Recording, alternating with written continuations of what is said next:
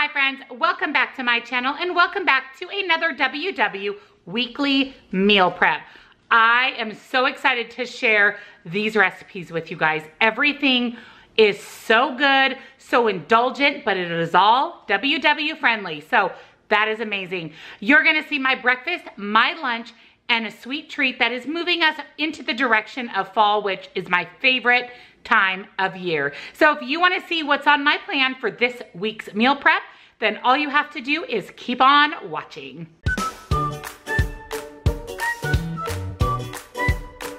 For my breakfast this week, I'm so excited. I am making chocolate chip cookie dough overnight oats. I haven't made overnight oats in a while. We're rounding out summer. It just sounded like a good cold breakfast. I'm also going to pair this with some scrambled eggs. So let me show you what you're going to need for our overnight oats. So of course you're going to need a container of some sort, whether it's a ball jar or just a container to prepare your overnight oats in. Oatmeal, you can either use old-fashioned oats or quick cook oats, whatever your preference is. I find that old-fashioned oats just keep me full longer than quick cook, so I'm gonna go ahead and use the old-fashioned. Milk, so I'm gonna do Carb Master. You could also do almond milk or coconut milk, one of those. Any type of brown sugar alternative, so I'm gonna be doing Sukrin Gold. Mini chocolate chips, vanilla Greek yogurt, and then peanut butter of some sort. So you could do PB2 or any type of peanut butter, powdered peanut butter. So that is what is in our oats. So let's get started. So let's start putting together our oats. So what I have here is about a 1/4 cup of my fat-free milk. We only need enough liquid to fill the jar. So a 1/4 cup should be pretty good for that. Also, a heaping tablespoon of your brown sugar alternative. Again, I am using the Sukrin Gold. Also, a heaping 1/4 cup of oats. I measured out a 1/4 cup of my mini chocolate chips. This will get divided into all 5 of our overnight oats. I also mixed together 1 tablespoon of PB2 and some water, and you do want this somewhat liquidy because it is going to be part of the liquid of your overnight oats. And lastly, you'll need your container of your Greek yogurt. We're gonna use just a little bit over half of a container per overnight oat. So let's get together these oats. It sounds amazing. So I'm gonna first start with my yogurt and I'm gonna put that into the bottom, and that way my oats and everything don't stick to the bottom of my jar. So I'm adding in a little bit of my yogurt, a little over half of my yogurt container. So I have that here in the bottom of my jar. To that, I'm gonna go ahead and add my tablespoon of PB2. Yum, you guys, this is already looking so good. I'm so excited. And then I have my heaping tablespoon of my Sukrin Gold, my oats, my 1/4 cup, heaping 1/4 cup of oats. Now, once you get to this stage, your jar is getting a little full. So we are gonna take a spoon and we're just gonna give it kind of a quick stir. You can even add a little bit of your milk to get a little bit of the liquid in there. And then we're just going to stir this, make sure everything gets nice and combined. You do want to have some liquid in your jar in order for your oats to soak that up as it sits in the refrigerator. So a 1/4 cup of milk is pretty close to what you're gonna want to get that right consistency of your oats. So you can see here that I have my milk in there. I'm just kind of stirring, making sure that the peanut butter and everything gets mixed in really well to my oats. And then I'm going to add to the top, the best part, just a little bit of my little chocolate chips. Again, we're dividing that out evenly into 5 jars. So look at this, you guys. Chocolate chip cookie dough overnight oats. So all we're gonna do at this point is put our lid on, and it's ready to go into our refrigerator for the next day. So let's put together 4 more of these.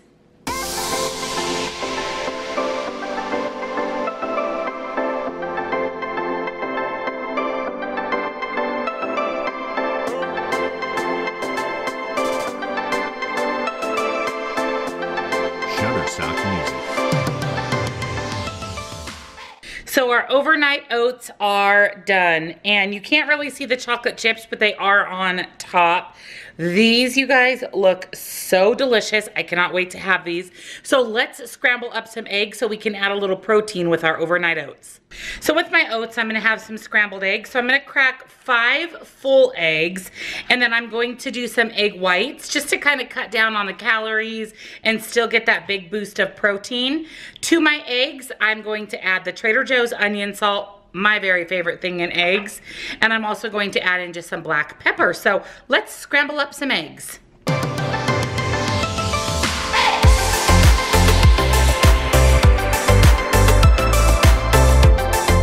So my eggs are cooking, and then as soon as these are nice and scrambled up, we're gonna put these into our little to-go containers, and I'll show you guys what my whole entire completed breakfast prep looks like and give you the smart points. So here is my breakfast for the week. I am really excited about this week's breakfast. So I have my chocolate chip cookie dough overnight oats. So each one of my overnight oats is a total of 8 smart points. So it is a little bit high, but that's because you have Greek yogurt, you have PB2, chocolate chips, but it's okay to have an 8 smart point main portion of a meal if you pair it with 0 point food. So I'm going to have my eggs. So I have 1 whole egg and some egg whites, 5 of those scrambled up, and then we're gonna have some grapes for 0. So even though our overnight oats are a little bit high, if you wanna modify it to lower the points, please, by all means, but I'm okay with 8 points for my oats and then 0 points for my eggs and my grapes. So my breakfast is a total of 8 smart points. For lunches this week, I'm gonna be making tomato basil parmesan meatballs. I cannot wait. I'm gonna roast up some potatoes and have some Brussels sprouts. So let me show you what is in this week's lunch. So first you're going to need some milk. I'm gonna be using the Carb Master milk. You could substitute almond milk if that's what you have on hand. Italian style breadcrumbs, minced garlic, Parmesan cheese, 96.4 extra lean ground beef, sun-dried tomatoes. Make sure you get the ones that are not packed in oil and they are 0 smart points, fresh basil, and eggs. And then I'm gonna have Brussels sprouts. These are just the frozen ones from Trader Joe's, 99 cents a bag. I love these Brussels sprouts. They're delicious. So I'll be having those. And then I'm gonna be roasting some potatoes. Probably in my air fryer, I think is what I'm gonna do while my meatballs are cooking. And I'm gonna be doing these petite medley. They're just yellow, purple, and red potatoes. So let's get started on this week's lunch. The first thing we need to do for our meatballs is chop. So I'm gonna go ahead and cut up my basil, pop it into a little bowl. I'm going to just dice up my sun-dried tomatoes into smaller pieces, put it in a bowl, and slice my potatoes in half, and we'll put them in a bowl. And then I'll show you how I'm going to season those. So let's get chopping so we can start these meatballs.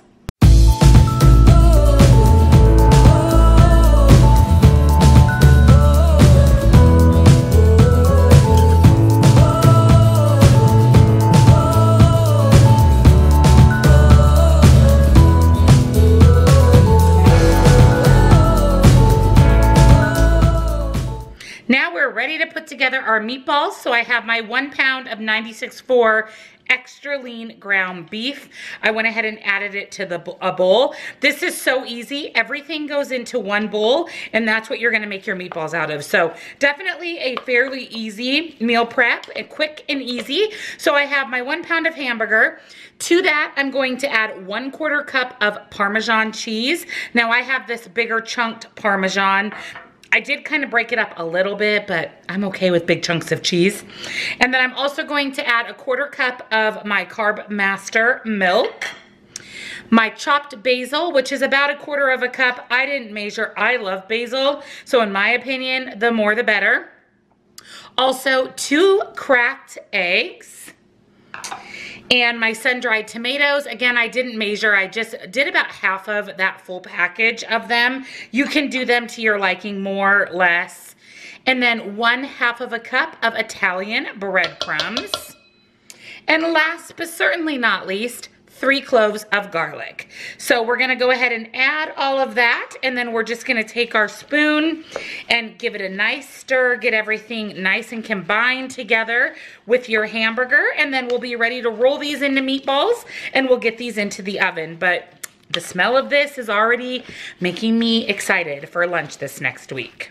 We're ready to put together our meatballs. So I have a pan here with foil sprayed with non-stick cooking spray. And then I also have my meat mixture. It looks so good. Get ready, guys. We're gonna use our hands to put together our meatballs. So I want about 10 meatballs. I'm going for 5 servings of the meatballs, so I can have the 1 serving each day for my lunch. But look at this. Yum, it's loaded with cheese and sun-dried tomatoes and basil. I'm really excited. So I'm gonna go ahead and roll out my meatballs. Again, I'm shooting for 10. And then we're gonna get this in the oven at 375 until our meatballs are cooked all the way through. And in the meantime, we'll put together our potatoes and get those into our air fryer.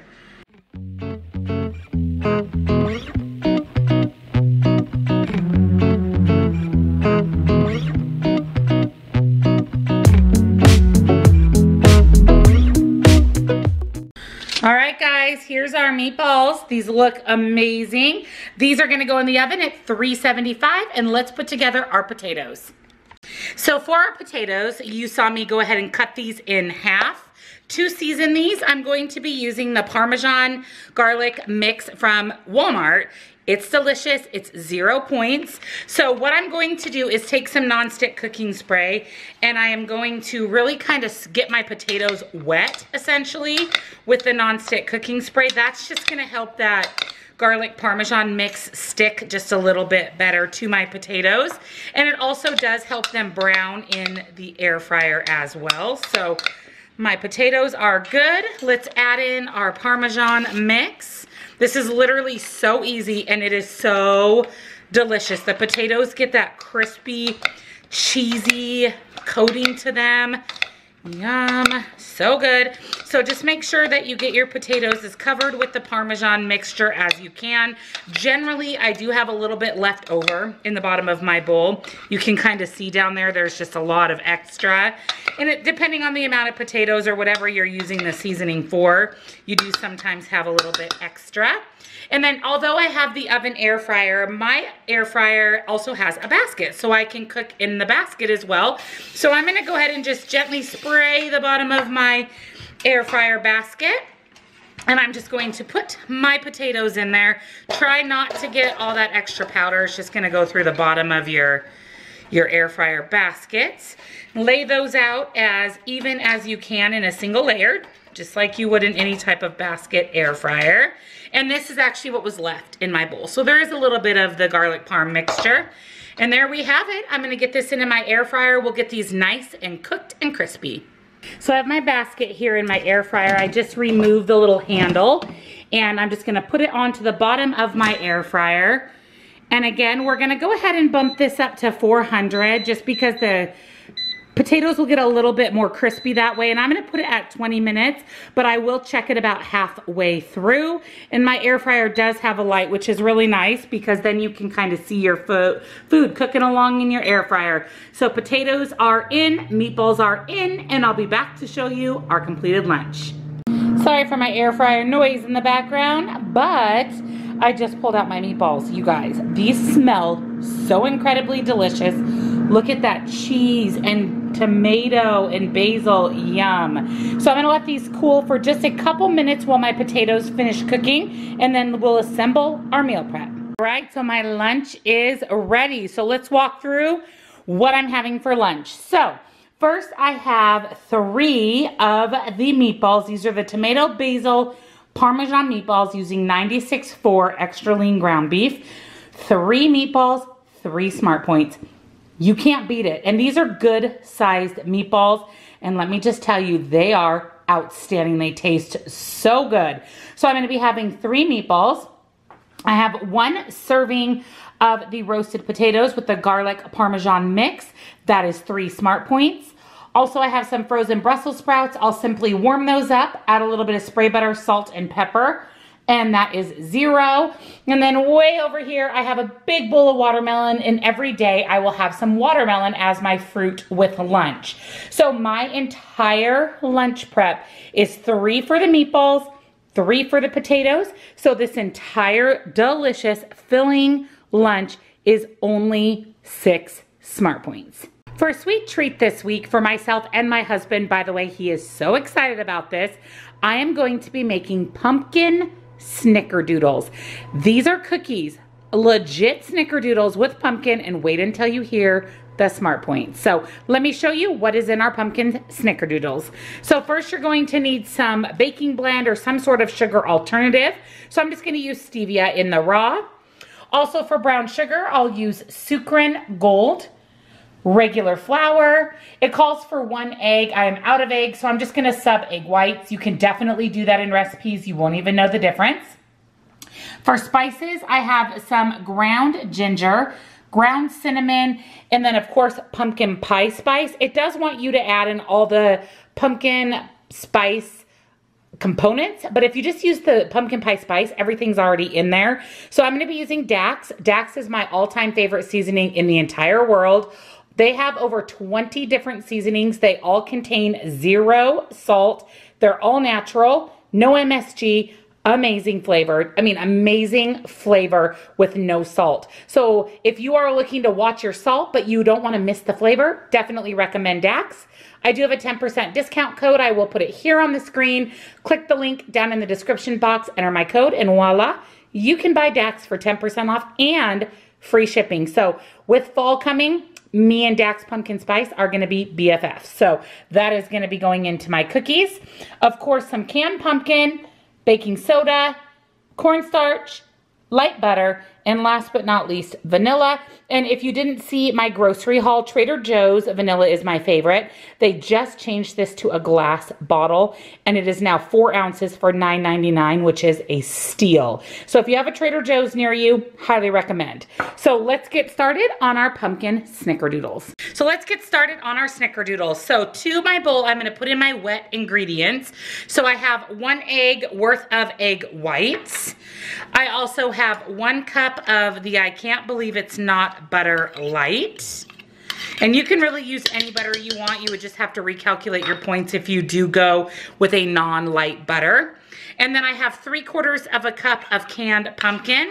And a tip for pumpkin is do not buy the can that says pumpkin pie filling because it is loaded with sugar. Make sure that you buy the one that is just pumpkin puree like I did, just canned pumpkin. And then I'm also going to add about a teaspoon of my delicious vanilla extract. And then I'm gonna take my hand mixer here, and I'm just gonna mix this for just a second to get everything combined. After you've mixed your butter, pumpkin, and vanilla and egg together, we're gonna add in our dry ingredients. So I have 3/4 of a cup of Sukrin Gold. I have 1 teaspoon of baking soda. I have 3.5 teaspoons of cornstarch. Now, I do not have any cream of tartar, and the recipe does call for that. I swore I had it, and then when I looked in my spice cupboard, nothing. So I would recommend adding the cream of tartar as the recipe suggests as well. I also have 1.25 cup of my Splenda baking blend. I'm going to add a little bit of ground ginger. I really like the ginger taste in pumpkin spice anything. And there is ginger in the Dax. I'm just adding a little extra. So then I'm gonna really pump up the flavor here with the Dax pumpkin spice. I'm telling you, you guys, this is hands down the best pumpkin spice seasoning ever. I mean, it is amazing. And then I'm going to slowly add in my 3.25 cups of flour, and I'm going to just use my hand mixer as I go and just slowly blend all of that together until I get the consistency of the dough that I want. I always like to hand mix in the last little bit of my flour just so that I'm not over mixing it with my hand mixer. Wow. All right, so we're gonna mix in the last little bit of our flour here, and then we'll be ready to scoop our cookies onto our cookie sheet. I just wanna tell you, I tried just a tiny bit of the dough off of the mixer blade, and it is so good, you guys. That Dax pumpkin spice is a game changer. I mean, it adds so much delicious, incredible flavor. So I'm gonna get this finished mixed together and we'll get these cookies in the oven. So I reread my instructions, which is always a good thing to do. And they do want you to chill your dough for about 45 minutes. So I'm actually gonna put this in the refrigerator, let this chill, and then we will bake our snickerdoodles. So it's been about 40 minutes on our cookie dough. So I'm gonna mix together some monk fruit sweetener. Oh, I haven't even opened this one yet. Good to know. I'm gonna mix together some monk fruit, which is basically a sugar alternative, in a bowl here. Just enough. We wanna be able to roll our cookies in this. So I have some monk fruit, and then I'm also going to just add in a little bit of cinnamon, and this is going to be what we roll our cookie balls in, our snickerdoodles, before they go into the oven. So just kind of mix together some sugar and some cinnamon, and I'm gonna pull my dough out of the oven or fridge, and we'll put together our snickerdoodles. Here is our cookie dough. It looks so good. We have our cinnamon and sugar mixture as well. And then I went ahead and just lined a baking sheet with some foil. Pulled out my cookie scoop. I did buy these cookie scoops off of Amazon. They come in a 3-pack. There's a large, a medium, and a small. We are trying to get, let's actually do this. That might be better. There we go. We're trying to get 36 cookies. So I'm betting that they're gonna have to be kind of fairly small. So I'm gonna scoop out the dough, roll it, and then I'm going to roll it here in my sugar and cinnamon mixture. And then we're gonna go ahead and put it here on our baking sheet. Give it a quick kind of push down just so that they flatten out during the baking process. Yum. So let's get our 36 cookies rolled out, rolled in sugar and cinnamon, and as many as we can fit onto our baking sheet.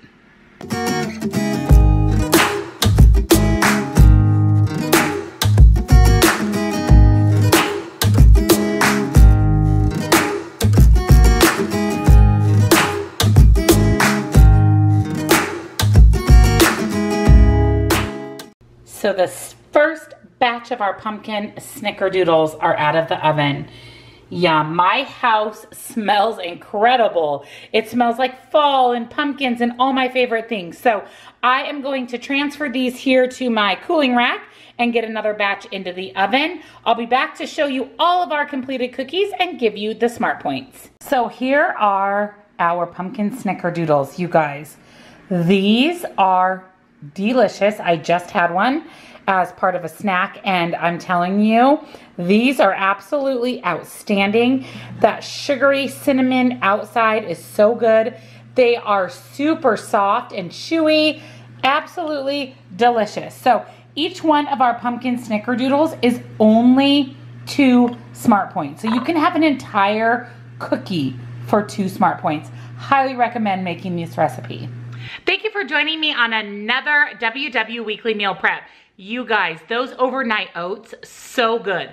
So incredibly worth every single point. And my lunch is amazing. That is the kind of lunch that is not only satisfying, but so filling that it prevents snacking in the afternoon, keeps you satisfied, gives you your protein, your carb, your vegetable, totally well balanced.